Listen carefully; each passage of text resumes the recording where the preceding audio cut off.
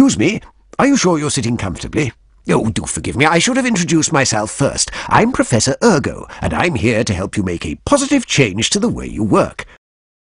Now, I've been working with the ergonomic specialists at Fellows, who have recently commissioned independent research into how people interact with their computer workstations in the European workplace. The findings of which are quite staggering.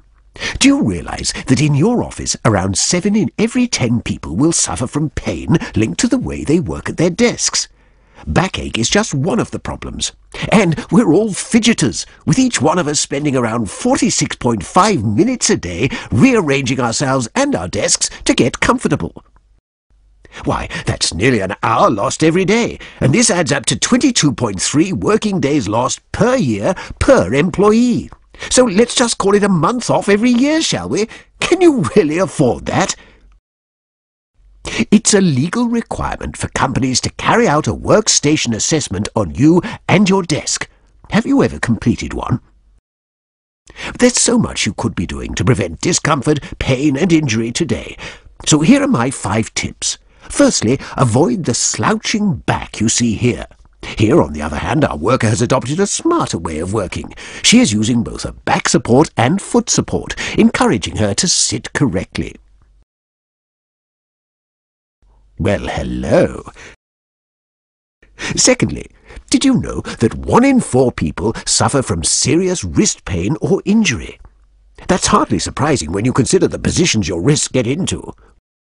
You can, however, relieve wrist pressure and prevent potential injuries by using wrist supports. My third tip relates to your neck. Did you know that severe neck pain accounts for almost 1/3 of all absences from work? Make sure you are sat approximately an arm's length away from your screen, and it is at the right height for comfortable viewing. A laptop or monitor riser like this one will help you to achieve this. Tip 4. Accessories you use frequently should be within easy reach. Now, you really are working smarter and staying organised.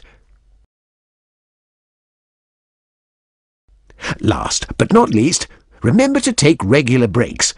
I personally like to star jump, but you, Katie, may just prefer to take a short walk.